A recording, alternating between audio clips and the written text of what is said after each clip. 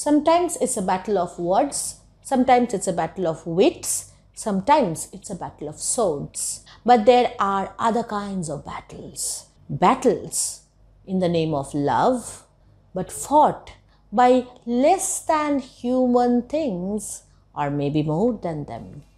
So we have some battles and we have some vengeance.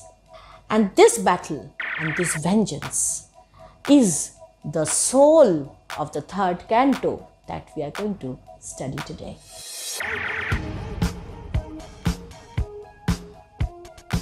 Hello and welcome everyone to Nibblepop. Today in this video on the third canto of Alexander Pope's Rape of the Lock, we will be looking at some very important things. First, we will be seeing how Pope presents the whole scene, especially the part about Hampton Court, what goes on there. Then we will come to the extremely beautifully written game of Ombre, and I'm going to give you every detail that I can about the rules of the game and how it was played. And I'll tell you that it's going to be very important for you to know the details because that brings out the beauty of Pope's poetry. And finally, the most important episode in this poem, the snipping off of Belinda's lock, that will take place in this canto. So don't miss any single line that I'm going to cover here because I am not going to miss anything at all. It's going to be a long video like any other video in this series. But I know that you will stick with me till the very end because you have all already subscribed to my channel. If you have not, please do so immediately. This is Monami Mukherjee. Thank you all for being with me.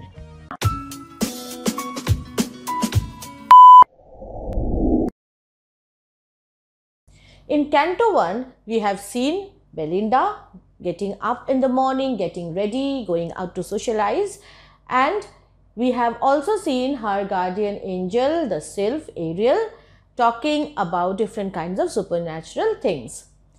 Now, in second canto, we see that Belinda is on a cruise, enjoying herself, and Ariel instructs all other sylphs to take care of her because something bad is going to happen this day. We also meet this character, the Brabourne, who is seen to pray in front of some altar of love, and he prays so that he can obtain the lock of Belinda.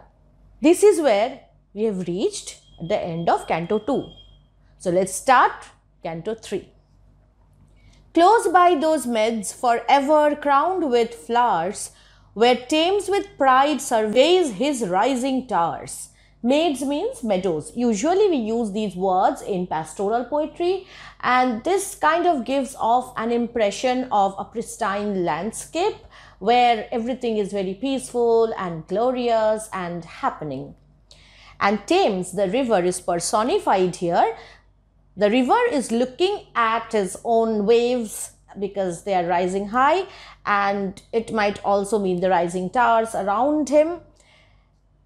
There stands a structure of majestic frame. Now, Pope is talking about a palatial building, a majestic frame, which from the neighboring Hampton takes its name. So, the name of this building is Hampton Court. It is called Hampton Court because the village nearby is called Hampton. Here, what happens here? Britain's statesmen oft the fall for doom. Because it's a majestic building, it's a royal building. So, Britain's statesmen, politicians and other important people, they come there, they gather around, they have meetings, and in those meetings, they have these discussions on what's going to happen to the world because now they are emerging as a colonial power. So, political power of England is pretty important right now. And what do they talk about? Of foreign tyrants, they're talking about world politics, and just right after that what he says, and of nymphs at home. So the discussion is not just about politics but about what's happening at home, the women at home. So Pope is bringing in two very different elements in the same sentence, and this is an example of zeugma. I was talking about zeugma earlier, where two very different, often unrelated things are brought in, kind of forced in together by one verb. And this is very much similar to metaphysical conceits. If you have some idea about metaphysical conceits, where very disparate things, very different things are brought in together. Here, thou great Anna, Queen Anne, whom three realms obey. In 1707, Scotland was united with England. So it was like this United Kingdom was formed and three countries came together. And therefore, Queen Anne became the ruler of three realms, three countries, kingdoms. Does sometimes counsel take and sometimes tea. So she comes to Hampton Court to, meet with her advisors and at the same time have a cup of tea. So again, those two very different things are brought in together in the same sentence. Hither the heroes and the nymphs resort to taste awhile the pleasures of a court. So this place is not just a political place, but like a place of social gathering. If you are high society, then you go to these places like Hampton Court and you meet your prospective grooms and brides. So it's a place of social gathering. In various talk, the instructive hours they passed. So from this sentence, we feel as if they spoke on serious things, instructive hours, which are very important, maybe philosophical matters, political matters, historical matters, matters which, refine your intellect. This is what we think Pope is talking about. But what is Pope actually talking about? Who gave the ball? Party. So who threw the party? That is their discussion. So when they meet at Hampton Court, these heroes and nymphs, they don't talk about any intellectual thing. All they talk about is who gave the ball or paid the visit last. One speaks the glory of the British Queen. Maybe somebody talks about the British Queen, her glory. And one describes a charming Indian screen. And on the other hand, somebody is describing a screen. A screen is like this curtain, like this temporary divider. It's very common in India. These are the places where we see that the poem becomes like a mirror of society, because in those days, these things were discussed. Indian screen, because they were coming across these new fascinating things about India, about Asian countries, because they were expanding their territories there. A third interprets motions, looks and eyes. So somebody talks about the queen, somebody talks about something else, and somebody talks about somebody's looks, motions, gestures.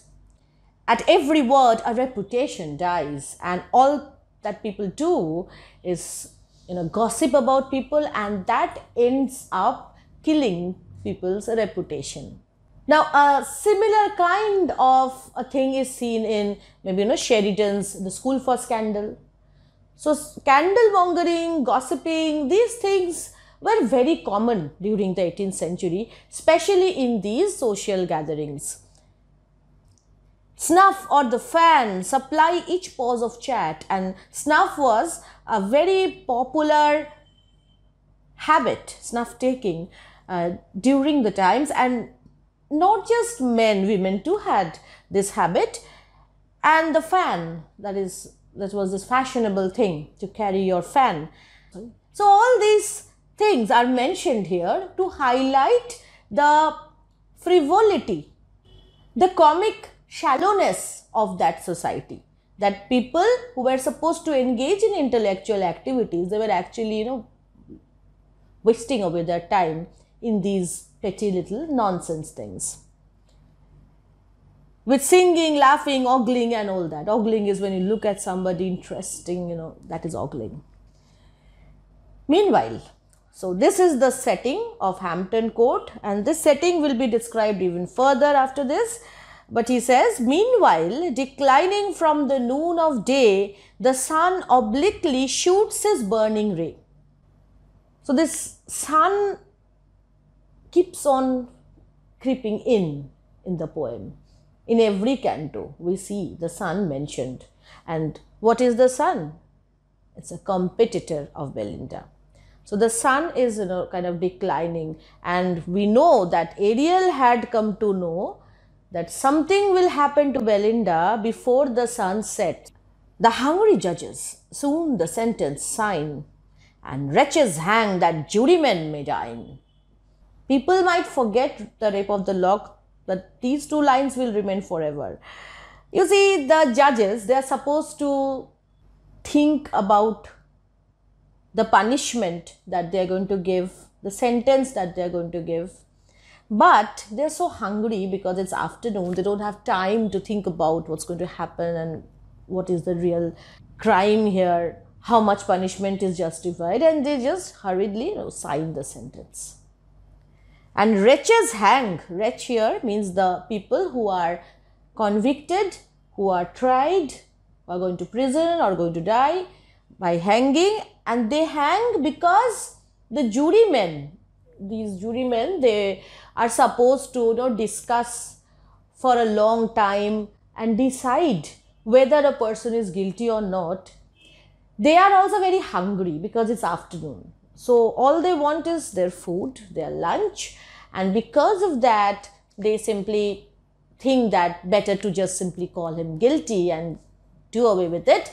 So that person who is convicted is hanged because the jurymen are more worried about their lunch. The merchant from the exchange returns in peace. Now this also is like an indicator of the economic boom that was going on in England. The merchant is happy. He's coming from the stock exchange, so it's a business place. And the long labors of the toilet cease, and this is the time by which the women are ready for partying. So their toilet rituals are all over now. They have all kind of done their makeups. Belinda, now whom thirst of fame invites, burns to encounter two adventurous knights. We have seen Belinda getting ready, and in those places we have seen that Pope has deliberately placed her in front of us as a military figure, arming up for a battle. So this image is continued when Pope is saying that she is burning to attack and conquer two adventurous knights. So is she going to fight a battle with them? Maybe wrestling or sword fighting? At Ombre, singly to decide their doom. What is Ombre? You might be confused about the whole thing, that she's going to fight them at Ombre. Now, Ombre is nothing but a card game. Ombre is a card game which Belinda loves to play, and it was a very popular card game during the time of Alexander Pope. So she burns to encounter two adventurous knights in this game. She wants to play cards with them, and swells her breast with conquests yet to come. She wants to win, conquests. Straight the three bands prepare in arms to join, each band the number of the sacred 9. Now I'll ask you to give me 10 minutes. And in these 10 minutes, I'm going to explain to you, as briefly as I can, everything that you need to know about this game of Ombre. I'm going to give you the rules which are followed in the game played by Belinda. So there might be other versions of Ombre, maybe some modern versions too, that might not match with this. But I'm going to give you the version which was used in this game played by Belinda. Many of you are acquainted with different kinds of card games, and many of you have no idea about cards, right? So I will try to assume that you have no idea about cards. So maybe to some of you who know about cards, some of my explanations might seem like this is known to everybody. But no, not everybody knows about cards. So I'm going to be very, very detailed about those things.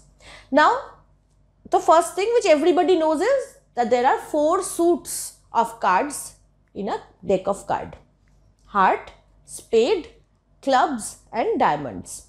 And normally A is called the ace, and A is at the top, and from there we have king, queen, knave, knave is the J, okay, Gulam in Indian words we can say.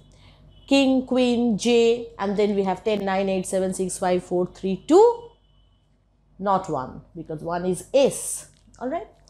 And normally this is the power position of cards. Now in different card games these power positions change. For example, in 29 the J is super powerful and then comes 9, the weirdest game on earth because nothing is logical there. Here in Ombre, ace of spade is the supreme powerful stuff. Like it's more powerful than anybody else. So what do you mean by powerful? It means that when people play cards, suppose 4 people are playing or 2 people or just 3, they play 1 card from their hand, responding to which other people play other cards.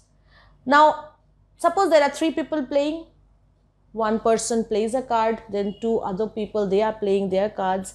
Now, depending on the power position of those cards, it will be decided that which person gets the trick. Okay. So, this is the basic thing about cards. That is why you need to know about the power positions. So, ace of spade under any circumstance will be winning that one trick whenever that is played, no matter what cards are played by other people. This is done. Next powerful card is the trump card. Trump means it is decided before a play starts or a game starts that this suit is a trump suit. It can be hearts, it can be spade, it can be diamond. Who decides? The person who bids the highest. Now, I am not going to those complications. In this poem, we see that Belinda wins the bidding, that is, it's like winning a toss, that kind of a thing. And she decides that spades will be trump. In Ombre, what happens? In the other suits, other than spade, the king is all powerful. Then comes the queen, then comes the J, then comes the A, and then comes the other cards. And in this game, 8, 9 and 10, these numbers are taken away first. So, there is no 8, 9, 10. Okay. So, let's just revise the power positions. Spade A is highest. Then comes the 2 of spade. Not king of spade, 2 of spade. That is the weird part about Ombre. And then ace of clubs. So now with this background knowledge, let us just look at what Pope is trying to tell us, okay? 3 bands prepare in arms to join. So 3 people are playing and one is Belinda, the second is the Baron who was praying for her lock, and there is this third guy who is anonymous, his name is not given to us. And they play with 9 cards each, that is the rule of Ombre. So this whole deck of cards that is distributed and each of them get 9 cards and the rest of the cards are placed away. And now the bidding starts. They decide who is going to be the person who will decide the trump cards. Each band the number of the sacred 9. Now it's a very weird thing to call this a sacred 9 number because it's just a rule that they will all have 9 cards. But when you mention the word 9, 2 things might come to your mind. One is the number of muses on the Olympus mountain, that is the Greek 9 muses. And the second thing is that line from Macbeth that, thrice again to make up 9. I know I keep on mentioning Macbeth and people always comment that too. But yes, that is there. If people recurrently use images from Macbeth, what will I do? I will have to mention that to you as well, right? So 9 is considered to be very sacred and it has misgivings as well at times, and at the same time it can be a very powerful magical number in numerology. It represents, the spirit of Mars, the spirit of fighting and everything. So we don't know which sacred he refers to here, but of course it is more likely that he is talking about the 9 Greek muses. So what he is doing is he is placing in front of us a card game beginning with reference to something very sacred. So he is going to present to you something very trivial in a very glorious light as usual, because if Belinda's dressing table can be a temple almost, so can a card game be the Battle of Troy. So now Belinda begins to play, and after she receives her deck of cards, she spreads it in front of her eyes and looks at them. Of course, other people can't see what she is looking at. Soon as she spreads her hand, so this is her hand, the cards which she has got, and she spreads them, the 9 cards which she has. The aerial guard descend and sit on each important card. Now, important card means the cards which have this power, maybe the ace of spade or ace of clubs. These are powerful cards. Now, because the sylphs, they overlook the cards, so their job is to sit on important cards, because those cards are going to make her win. First, Ariel perched upon a matador. A matador is the spade ace. This is the all-powerful, most powerful card, and Belinda has this card in her hand. Alright, and Ariel, who is the king of the sylphs here, he decides to sit on this card. And how does a sylph sit on a card? Maybe he's like sitting here like a fly does. Then, each according to the rank they bore. So, the sylph next in power to Ariel sits on the 2 of spades, because this is the next powerful. Okay, and what comes third? Clubs ace. Very good, you remember. Why were the sylphs following this hierarchy? Why was Ariel sitting on the matador and the person next to him was sitting on the next important card? Because they are very conscious of their positions, because women are conscious of their social positions and they transform into sylphs after they die and their pride remains. Okay, that is what it's all about. Behold, 4 kings in majesty revered. So now Pope is giving you a general description of the cards. We have 4 majestic kings with hoary whiskers and forky beard, and 4 fair queens whose hands sustain a flower. Now if you look at any queen card, you would see that they are holding a flower. So this is what Pope is talking about. Each sustain a flower, the expressive emblem of their softer power. 4 knaves in garb succinct a trusty band. Knaves means J. Alright. So this J comes described here. And then a very important thing is stated. And parti-colored troops, a shining train, draw forth to combat on the velvet plain. Look at the words he is using. Combat, troop, shining trained, everything is associated with real war and fighting. And he uses these heroic, glamorous words to describe a battle which is fought on velvet plain. Now, what is velvet plain? The card game is played at a table which is covered by some velvet cloth. So, triviality is placed side by side with glorified images. So, now we are going to look at this reenactment thing again, reenactment of actual wars where actual people kill each other. Belinda has this card, remember, and this is the all-powerful card. The point of Ombre game is you need to win more than your opponents. Here, 3 people are playing, but they are not all opponent to each other. There is a team here and there is a single person here. Belinda is the single person playing, and the 2 people against whom she is playing, they are a team. Okay, and the point is either those 2 will win or Belinda will win. Under which circumstance will Belinda win? If she wins more tricks than them. Tricks means every time you play a card and other people play in response, either you or they win that trick. That is a trick. So either Belinda will win a trick or they will win a trick. And number of tricks will decide who is the winner. And in this game, she is to decide what is going to be the trump card. The skillful nymph reviews her force with care.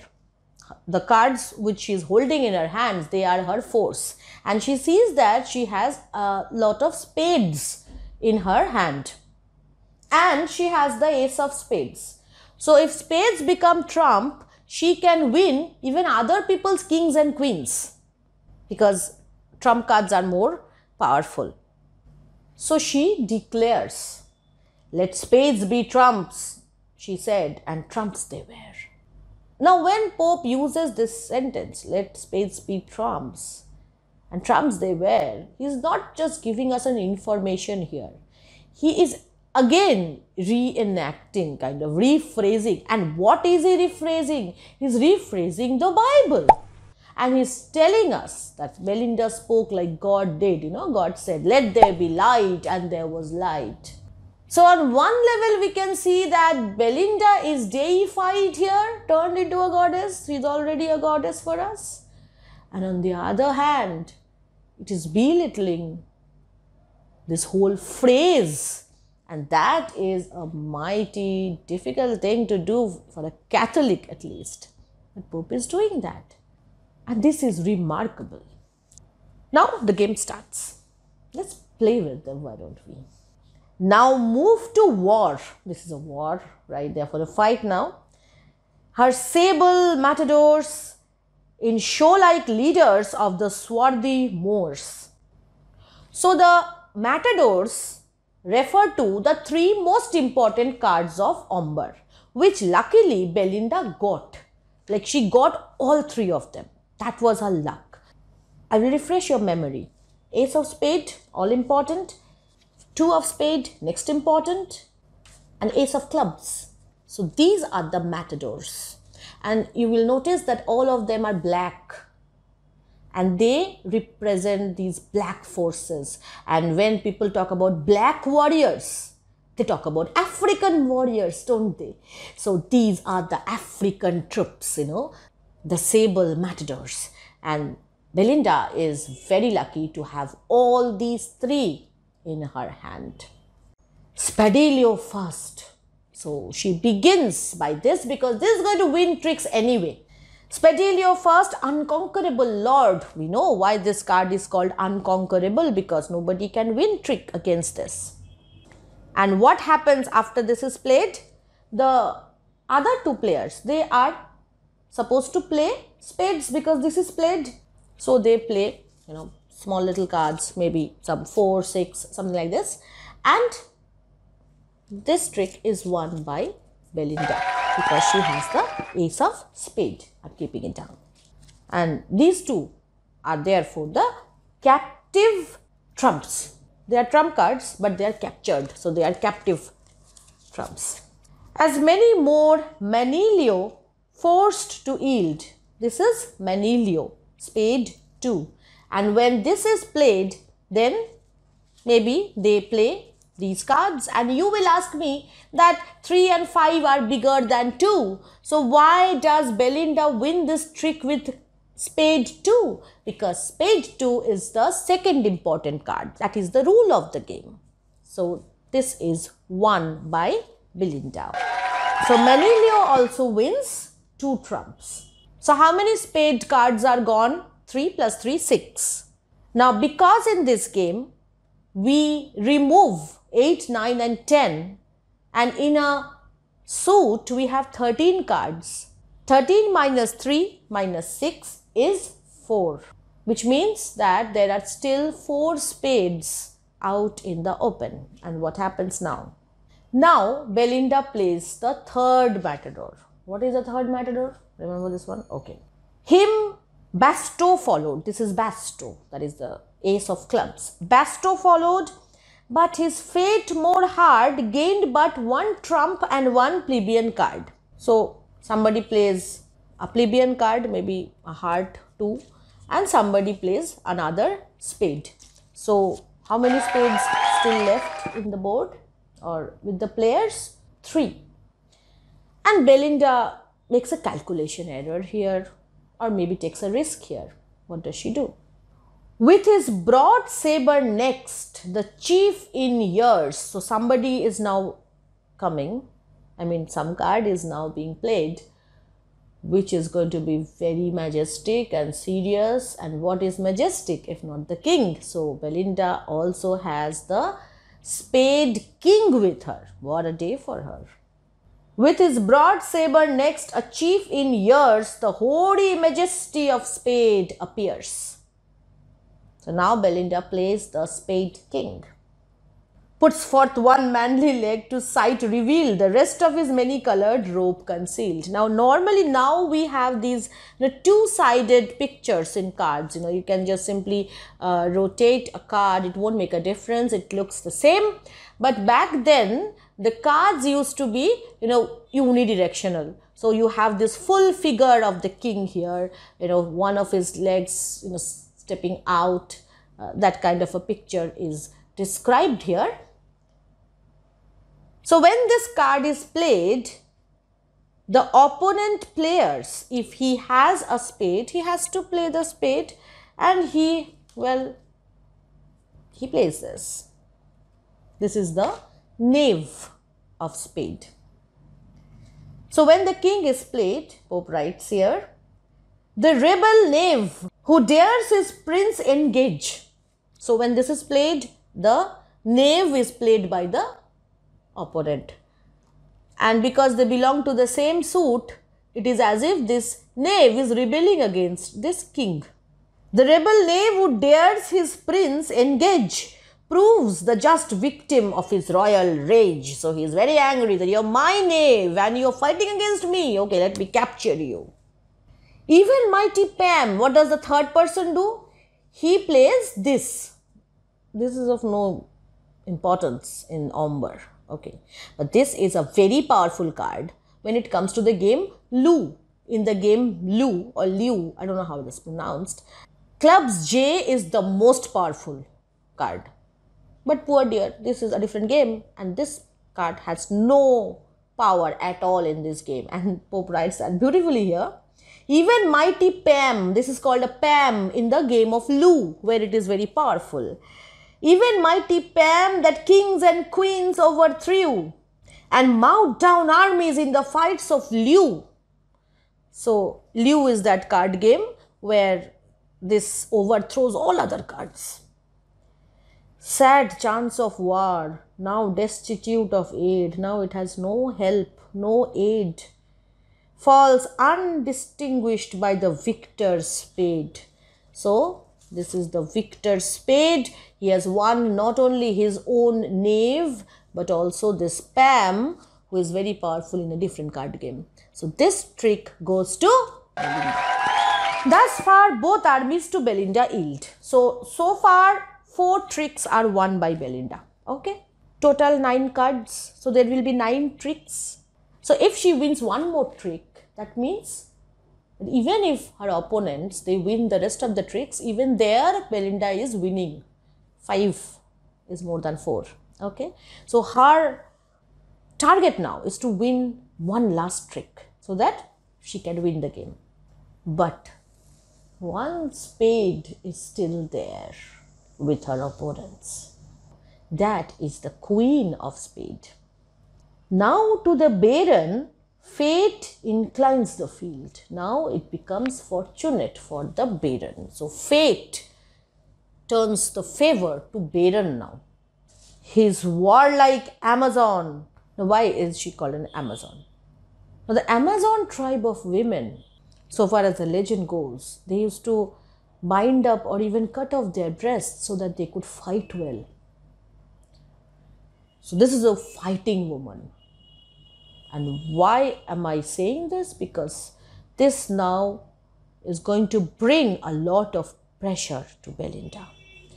This belongs to the baron, the opponent. His warlike Amazon, her host, invades. So now Belinda plays something against which this will be played by the baron. And because spade is trump, so whatever Belinda is going to play, she is going to win. And what does Belinda play here? The club's black tyrant.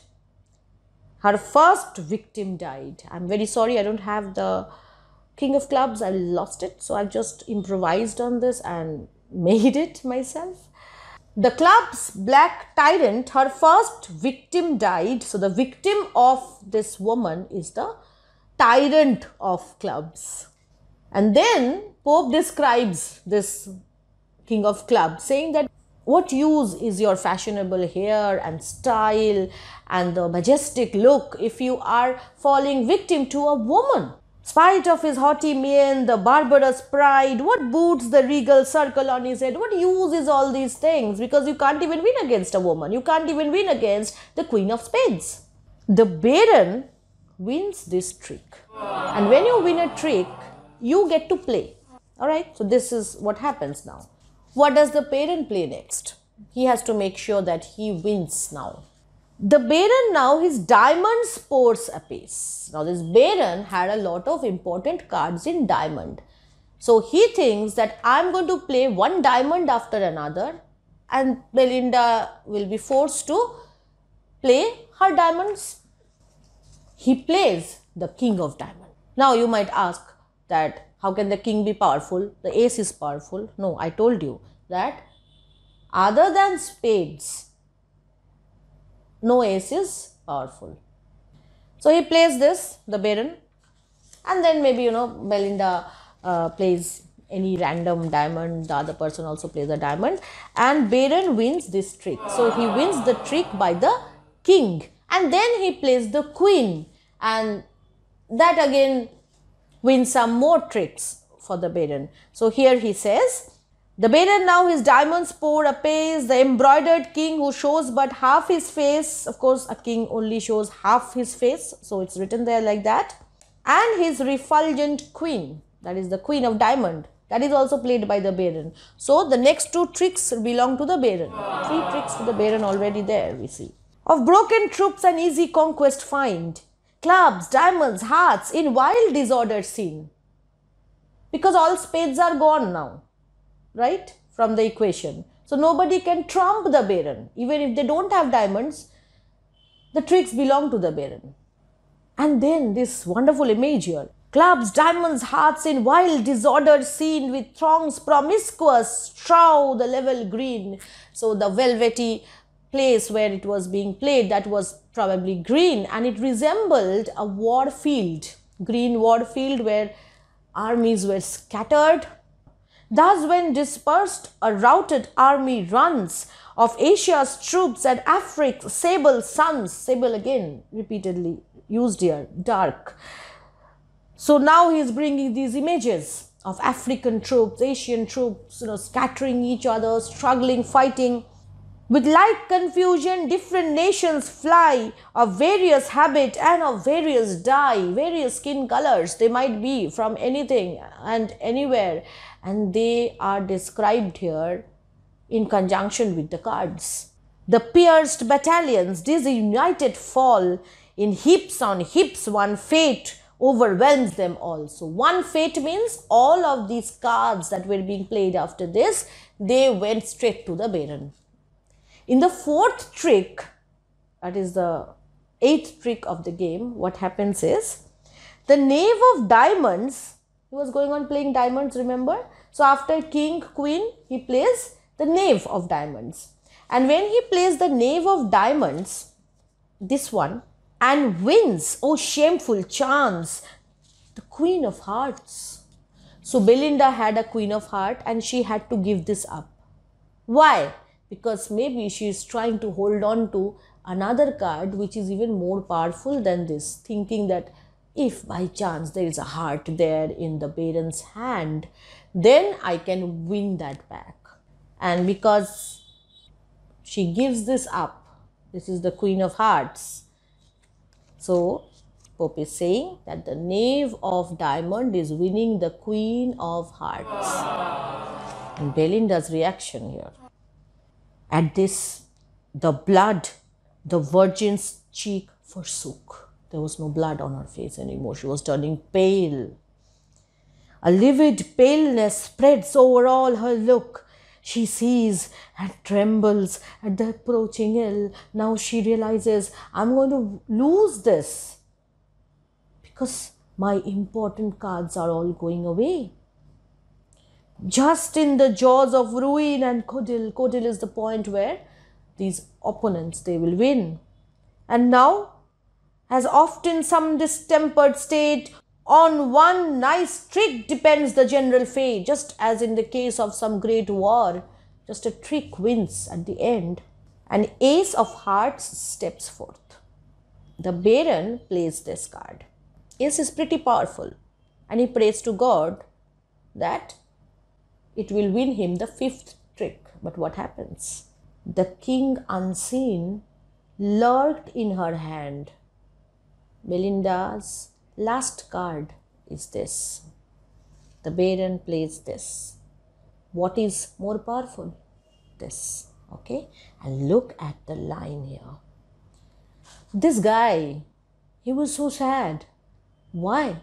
Because in the last trick, this guy had taken his wife away, his lover away. So he was waiting for revenge, lurking, okay, hiding furtively in Belinda's hand. Lurked in her hand and mourned his captive queen. He springs to vengeance with an eager pace and falls like thunder on the prostrate ace. So imagine the whole scene. The velvet plain, this is Baron's ace, and this king angry, wanting revenge for his queen, slaps on this ace. And Belinda realizes that she has won. The nymph exulting fills with shouts the sky. The walls, the woods, and long canals reply. And then some philosophy here. O thoughtless mortals, ever blind to fate, too soon dejected and too soon elate. Mortals, human beings, when they win something, they get so happy about it that they forget that this can be taken away from them the next moment. And this reaction of Belinda when she wins, this completely goes against the idea of maidenly modesty that usually women were supposed to abide by in those days. So while we are given this impression that Belinda is under the protection of the sylphs and she is a very maidenly girl who is very flirtatious and at the same time doesn't like, being committed to one person. Here in this one moment, we see her actually not being like a traditional coquette. Coquettes don't scream and shout in an unmaidenly way when they win something. This is pretty masculine on her part. Sudden, these honors shall be snatched away and cursed forever this victorious day. So this is the irony of life, that right when you are most happy, you might be robbed of all your happiness. And this is like a premonition for us, like a prophecy that's going to be fulfilled right now. But before that happens, Pope brings us back to his 18th century. The card game was over. The cards were taken away, and now they start having coffee. For lo, the board with cups and spoons is crowned. The berries crackle and the mill turns round. So that coffee machine and this whole thing is described here. And as majestically as the card table was described. On shining altars of Japan they raise the silver lamp. So the table is like this lacquered table of Japan. An altar, that word keeps on recurring. It adds to this divinity of this whole place, that this is like a ritual which is very serious. The fiery spirits blaze, so that process of making coffee is described here. From silver spouts the grateful liquors glide. So the coffee is prepared in the kettle, and when you pour anything from the kettle, it reaches the cup. So that liquid is described as grateful liquor, while China's earth receives the smoking tide. The hot liquid, the coffee, is received by cups made of bone china. But the grandeur of this description, as if it is some heavenly ritual being unfolded in front of your eyes. At once they gratify their scent and taste, and frequent cups prolong the rich repast. Straight hover round the fair her airy band. Now the sylphs feel that this is the moment when something bad can happen, because she is going to drink some coffee. And which bad things can happen? She might, burn her tongue. She might spoil her dress. The coffee might, somehow fall on her expensive dress. So the sylphs are trying to predict what bad thing might happen now. Some, as she sipped, the fuming liquor fanned. So some sylphs were trying to cool the coffee down. Maybe she was sipping and they were fanning it. Some over her lap, their careful plumes displayed. Some sylphs, they were sitting on her lap, spreading their wings so that if any coffee falls, it will fall on their wings. So they were trying to protect Belinda. Trembling and conscious of the rich brocade. Coffee. Now he mentions the drink. Coffee, which makes the politician wise, as if the politicians are not wise, and see through all things with his half-shut eyes. Politicians look at the world like this. And they are pretty intelligent, but Pope thinks that politicians are only wise when they drink coffee. So if politicians can become wise after drinking coffee, so can the Baron. So now the Baron, who had some coffee, he had a plan. Because the intelligence mentioned here is the intelligence for doing some mischief, which the politicians do all the time, don't they? Sent up in vapors to the Baron's brain new stratagems. He has new ideas. The radiant lock to gain. He wants to get that radiant lock, that beautiful lock, and he has an idea.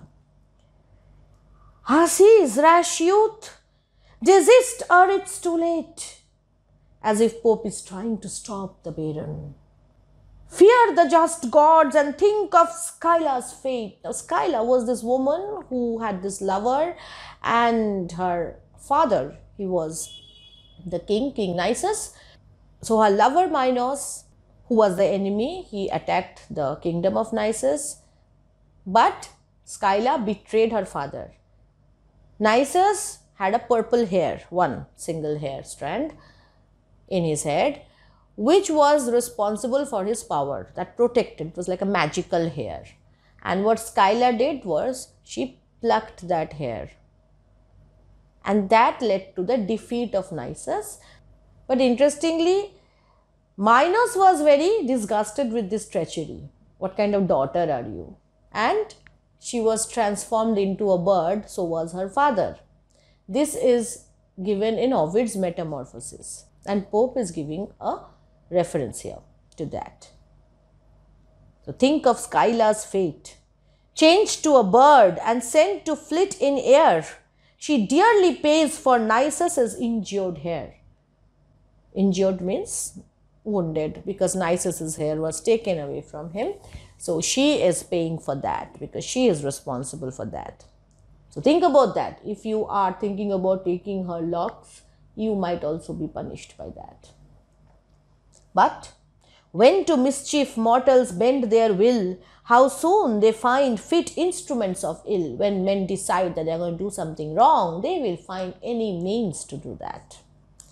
Just then, Clarissa, a new person introduced to us without any introduction at all. So there is this other woman who is there, who is very close to this Baron, it seems, pretty much likes him a lot possibly. Drew with tempting grace. What did she do? She drew with grace. You draw swords, right? And what does she draw? A two-edged weapon from her shining case. Now when you use the expression two-edged weapon, it's almost like the two-edged sword of Bible. It is so heavily laden with symbolism here, like two-edged. But what Pope really means here is a two-edged thing called a scissor, which has nothing to do with the Bible, of course. Two-edged weapon from her shining case. So Clarissa, who has her scissors, pair of scissors, she takes out that scissor. So ladies in romance assist their knight, present the spear and arm him for the fight. When a hero goes for battle, his lover usually helps him get ready. offers him the weapons he's going to use. Similarly, Clarissa does this. So there is a kind of an equation going on there between them we don't know about. He takes the gift with reverence and extends the little engine on his fingers' ends. That scissor looked pretty majestic. I'm sure this is like an ordinary one, but this will serve the purpose of the image in front of you. So the Baron takes hold of the scissors, and it is just behind Belinda's neck he spread. Alright, so he did something like this. And then, seeing that the sylphs who were there, they all understood that this is going to be the tragedy today. So they all come crowded to this spot, all sylphs hovering here. As over the fragrant steams, she bends her head. She's drinking coffee. Okay, so she's putting her head down. She doesn't look here. The scissors are here. The sylphs all rush here. Swift to the lock, 1,000 sprites repair, 1,000 wings by turns blow back the hair. And what the sylphs try to do? They try to blow back the hair. And of course, because the sylphs, they don't have any actual impact. They don't have any physical impact. We all know that. They can't affect anything. So of course, they simply can't affect the hair. They can't blow it back. They try to. So their action is so desperate and futile at the same time. And thrice they twitched the diamond in her ear. So she was wearing some earrings and they were tugging her ear so that she pays attention. But she is oblivious. Of course, she can't even feel a thing. Thrice she looked back and thrice the foe drew near. So while drinking coffee, she may be doing this, doing that, looking back. And when she was looking back, he was taking the scissors away so that she can't see. So this was happening 3 times. Again, 3 is a magical number here. Now, when this was going on, what did Ariel do? The chief sylph. Just in that instant, anxious Ariel sought the close recesses of the virgin's thought. Now, the Ariel, he could see things like in the air, in the clouds, in human heart. So he was looking inside Belinda's heart right now. And what does he see there? As on the nosegay in her breast reclined, he watched the ideas rising in her mind. Nosegay is that brooch-like thing. Sometimes it's like a flower you put here. And Ariel was sitting here. And he could look inside her heart. And what was he looking at? Sudden he viewed, in spite of all her art means technique. So Belinda was trying to hide her thoughts, even to herself. But despite that, he saw an earthly lover lurking at her heart. So there was a guy inside her heart. There was a person about whom Belinda had feelings. We don't know for sure if this person is the Baron or some other person. That is not referred to here. That is not described here or mentioned here. But an earthly lover, not a sylph. Amazed, confused, he found his power expired, because Ariel's power on Belinda, his authority on Belinda, depended on her chastity. The moment she fell in love with anybody on earth, she loses her connection with the sylphs. So now Ariel, he decides it's not my job anymore. Let her just have what she deserves. Resigned to fate and with a sigh retired. We don't know what protection this sylph has given her throughout her life. We don't know. But now, in this most crucial moment when she actually needed some help, Ariel refuses that because she loves somebody. The pair now spreads the glittering forefex wide. So now this is the glittering forefex which is spread wide by the Baron to enclose the lock. I'm not going to close my locks here, but you have to imagine this. So he is enclosing his locks and now joins it to divide. So now the lock will be gone. Even then, before the fatal engine closed. So this is the fatal engine. Why? Because this is a machine, and so it's an engine. And because it is going to decide the fate of Belinda, it's going to bring some tragedy, so it is fatal. Earlier too, it is referred to as the little engine. So he's keeping on using this word. Before the fatal engine closed, so before it closed on her locks, a wretched sylph too fondly interposed. There was one sylph who was not yet aware that Ariel has stopped protecting Belinda. He was very interested to protect the lock, okay, and he was so desperate that, right before this Caesar, it closed, it interfered. The sylph came between. And what happens when a sylph comes in between and the Caesar closes? Well, the sylph divides into two. Fate urged the shears and cut the sylph in twain. So the sylph was cut in two. And then what happened? Because it's made of air, it will join again. But airy substance soon unites again. So this is the funny part, Their attempt to save Belinda is futile. Even their sacrifice is futile. They can't even sacrifice themselves. And this brings to mind again those battles fought on the plains of heaven in Paradise Lost, where these angels, they fight amongst each other, and even when they cut off each other's bodies, they are united again because angels can't be killed. So no matter how much they are hurt, they can never be dissolved completely. And equating a sylph with that is again bringing to our focus the funniness, the weirdness of the battles that are fought in heaven, or the battles described in the Bible.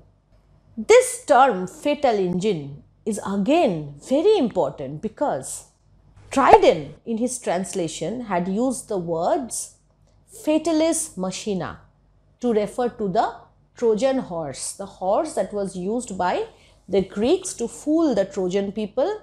And so this word fatal engine, which is like an exact corresponding phrase to fatalis machina, this carries with it the element of treachery that this pair of scissors, it implies.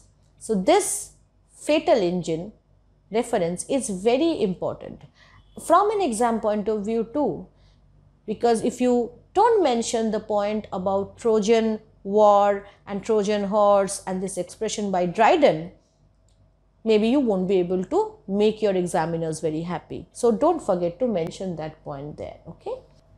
And now the actual moment when this lock is cut. The meeting points, the sacred hair dissever. So when the two edges, they come together, they dissever, they cut the lock from the fair head forever and forever. When you cut hair, is it gone forever at all? So this whole idea of the snipping of the lock as a permanent damage, as a damage that makes families fight with each other, this whole idea is magnified in front of us. Calling it as something permanent will make us realize that this is not permanent, and then why are we fighting? So this was the whole point of writing this poem. Pope will never tell you here that this is a temporary thing, the locks will grow again. He will say that this is something that happens like with a lasting impact, something which stays on forever. And then the reaction of Belinda. We know whenever Belinda is excited, be it in happiness or in sadness or sorrow or shock, she is not a coquette. She is not with this maidenly shyness at all. How is she reacting? Then flashed the living lightning from her eyes. She is very angry. It's like livid lightning. She's like Thor striking down with her lightning. She's like Jupiter and Jove and that kind of a divine figure rising in front of us. And screams of horror rend the affrighted skies. Not louder shrieks to pitying heaven are cast when husbands or when lapdogs breathe their last. When husbands die, people scream, that's natural. When lapdogs die, you get sad. And maybe you scream then too. But equating husbands with lapdogs, well, that's a completely unjustified mix, I guess. A husband is a important figure in somebody's life. Lapdogs can be very important figures, especially if you're a dog lover. But then a spouse is like a companion. You cannot equate the two. If you do that, then you're seriously having problems in identifying the priorities of life. And this feeling of considering the dog or the lapdog as a surrogate husband figure, it shows the emptiness of the women's lives during the times. It's almost sad. You can't blame them for it. I was using a very important word deliberately, right, a few moments back. The word is companion. A spouse should be a companion.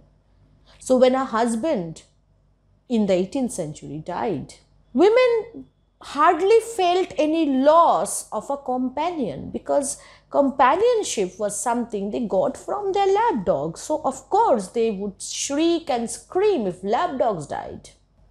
So don't take this line at its face value. Don't take this just as a way in which Pope is deriding women, belittling women. He's not. He's belittling the society where husbands and lapdogs come under the same spectrum in the psyche of woman. He is deriding that society which makes this situation a possibility where lapdogs and husbands are treated equally. So I would rather think that Pope is not blaming women only, or rather he is not blaming women at all. He is saying that this society is all horrible because women reach a point where they consider the lapdogs as their real companions. And in Belinda, why is this simile used? To compare with her feelings for her locks. So she screams as if Shock had died. She screams as if her husband, if she had a husband, has died. So for Belinda, it's even worse.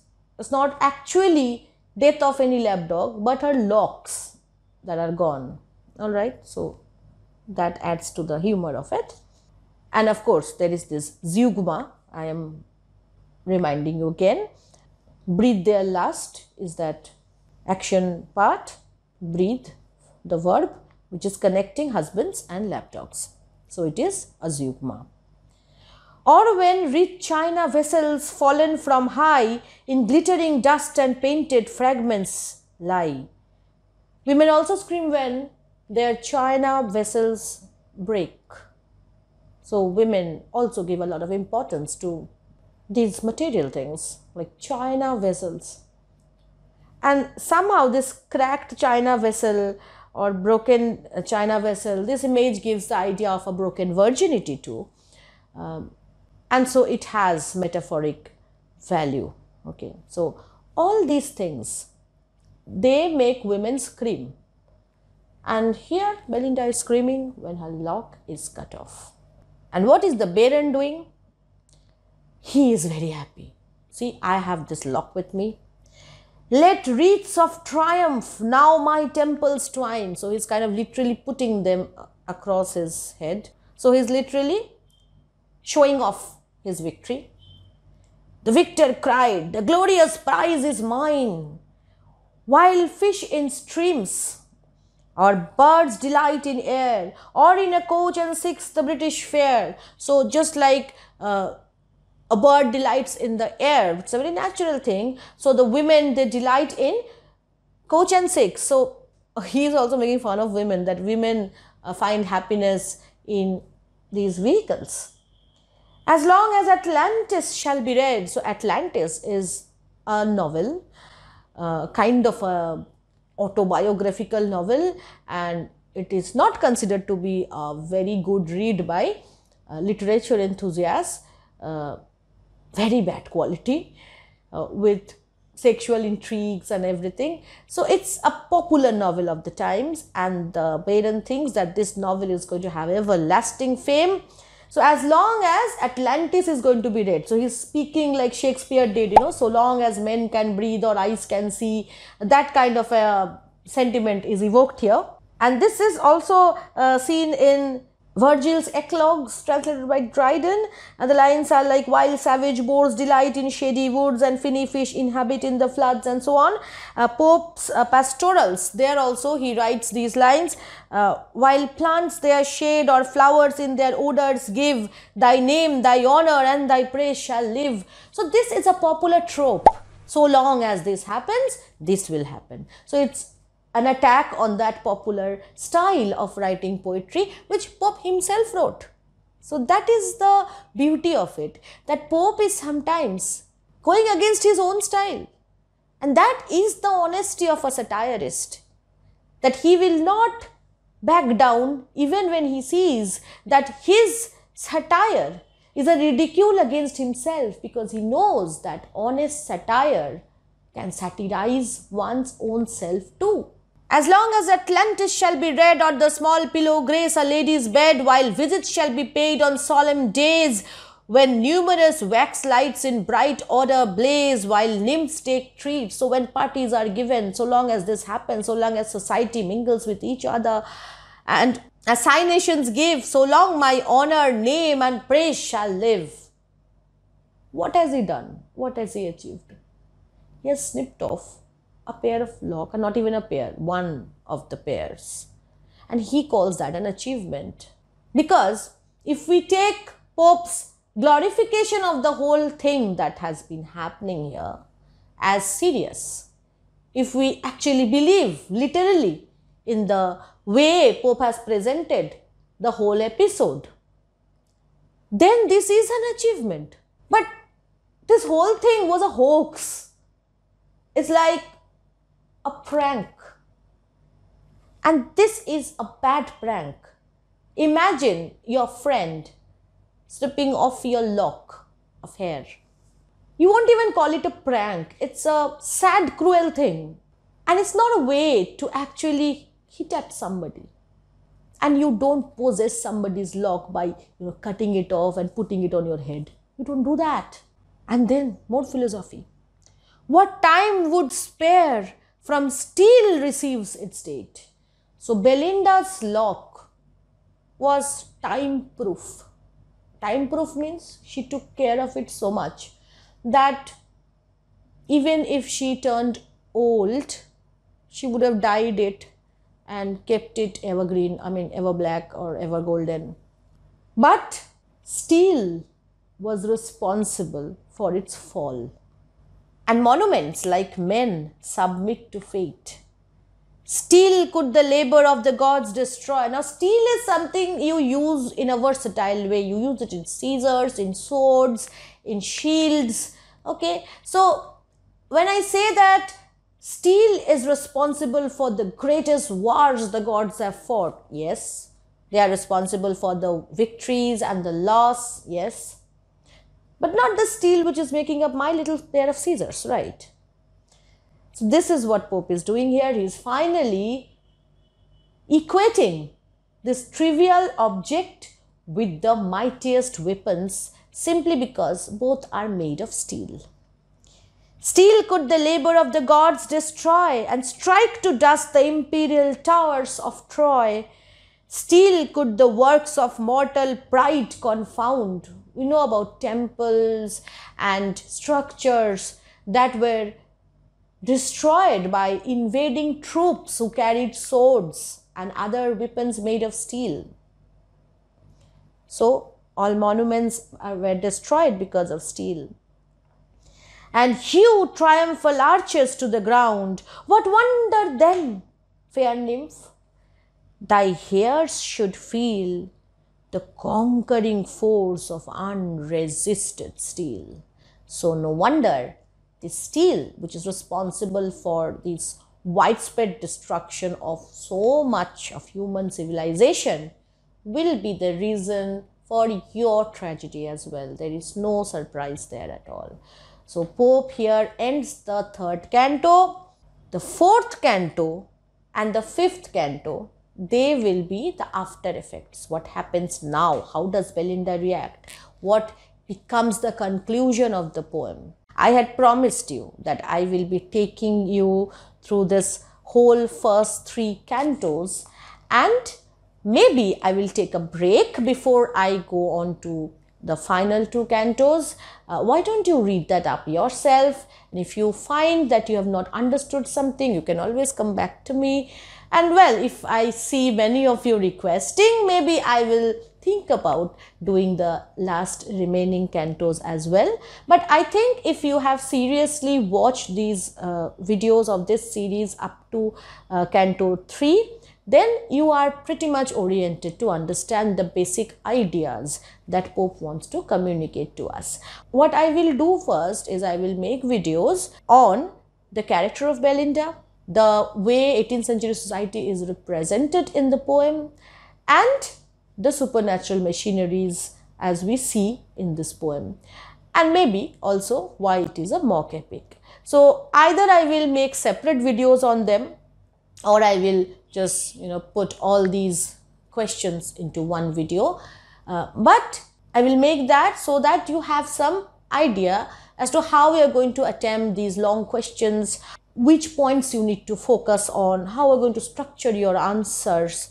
I will also advise you to go and read up the answer which I have written on Belinda's character. I will give the links in the description as usual. If you have any problem regarding this canto or the previous cantos, feel free to ask them in the comment section.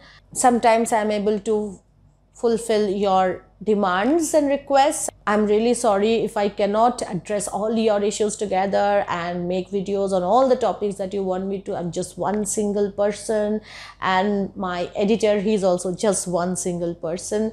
So both of us, we are trying real hard to meet all your expectations, but we are only human beings. I am really overwhelmed by the kind of response I have seen, and really I'm very thankful for your support. It's a festive season and I wish you a wonderful Diwali. I hope you have lots of fun and stay away from that book for at least a couple of days. It will make you feel even better about coming back. So I end this video with lots of love and Diwali greetings to all you lovely children out there. This is Monami Mukherjee signing off. Stay happy, stay safe. Bye-bye.